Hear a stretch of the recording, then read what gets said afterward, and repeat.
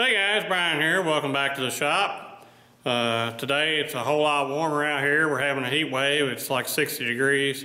So I figured it would be a prime time to work on welding up this cast foot while it's nice and warm. Won't have to fight the temperature difference near as bad as when it's freezing cold out here. So I've got it off the lathe.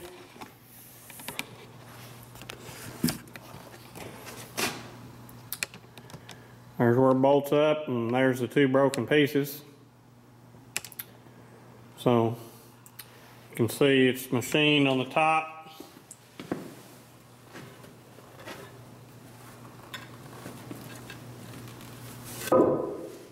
Right here, so I want to try and keep that fairly flat. Well, it's probably not super critical. So I'll probably start at the bottom and weld my way up. I want to tie it together because that just makes it more prone to cracking. So I'll just kind of fill it as I go, and if I have to machine it when I'm finished, then that's just what it'll be.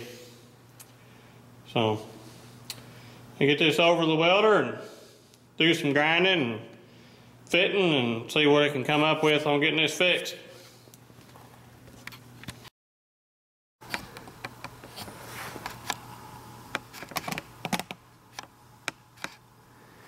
Well, you can see I've got the crack all ground out and got enough clearance there. I should be able to get the welding rod in to burn that down in there nice. I'm probably going to run this hot. That's the other side.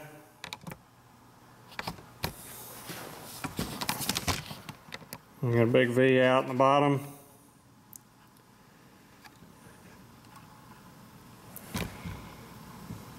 And I checked my center to center distance on these holes, and it's correct still.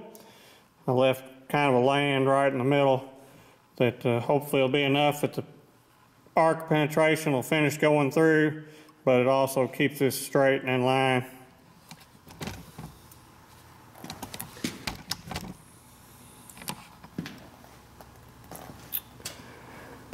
So I'm going to get this over to the welder and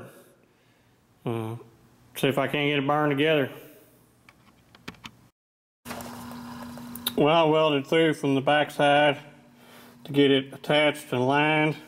Now I've ground through down to the material coming through from the other side, and I'm going to fill it back out from the outside and get to it better. Well, got the other side prepped up and ready to go, so I'm weld it out.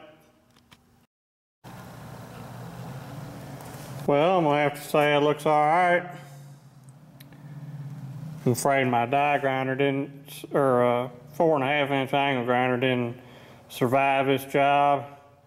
It bit the dust in the middle of it, so I wasn't able to clean this all the way up. But looks pretty good. A little paint, and I don't know what you'd be able to tell was ever broken from the outside. You can tell a little on the inside. I didn't clean the welds up in there. Nobody will ever see them. So back in one piece. Didn't break off, and I managed to keep it fairly flat, and it looks to be in good alignment.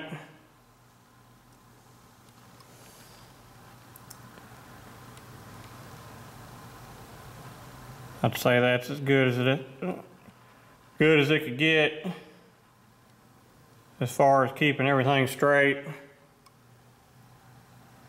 I don't see a problem with that. Looks good. So I get it back over there underneath the lathe, and I'll be ready to sit this thing down on the floor. Well, actually I got to cut some plates to make for the screws to sit on. So I guess that'll be next. There's my grinder. It's the end of the line for that. See dim the lights in here. So it's toast.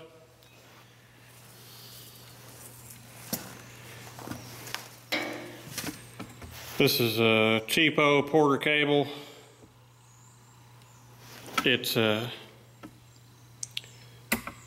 guess it's ground a fair bit, but I wouldn't say a whole lot. I did the radial drill with it. It was his first job, and then it's done everything in the shop grinding since then. And some pretty heavy weldments like this. It's had a fair bit of grinding, but it's not a daily used tool, so it's been, what, 3 years? So daily use, you might get a year out of one of these, and then it's time for another one. Power was plenty on it, so I can't complain about that, but the motor's toast, so it's trash for that. Well, there it is, back on in one piece.